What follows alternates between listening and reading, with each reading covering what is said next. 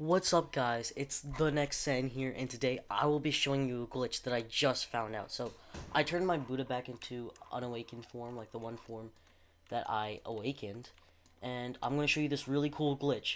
So first of all, you have to have unawakened Buddha. I don't know if this glitch works with awakened Buddha, but I'm going to use unawakened Buddha right now. And as you can see, I just transformed, so you have to activate transformation, right? Okay, transformation. And right now, you just gotta unstore any fruit that you want. I'm gonna unstore the rocket because I don't want to lose a good one that I have, just in case I die. Yeah. So what do you basically do? You're just gonna click on the fruit. Click never mind. Okay. Then you click shift lock.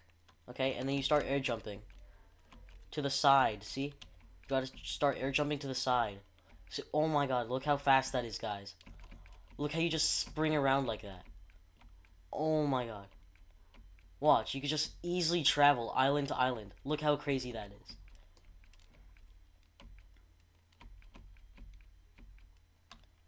See, guys, I just made it to hot and cold with nothing but just a Buddha fruit. Isn't that crazy? Alright, guys. Well, thanks for watching, and I'll see you in another video. Yeah.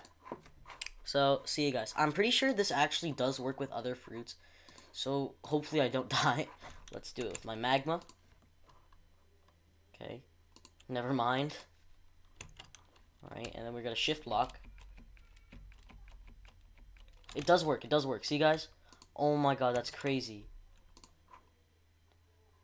Oh. That's so cool. Alright, well, thank you guys for watching this video. And please, if you liked it, please share. And like and subscribe to the channel if you want to see more of this type of content. Thank you.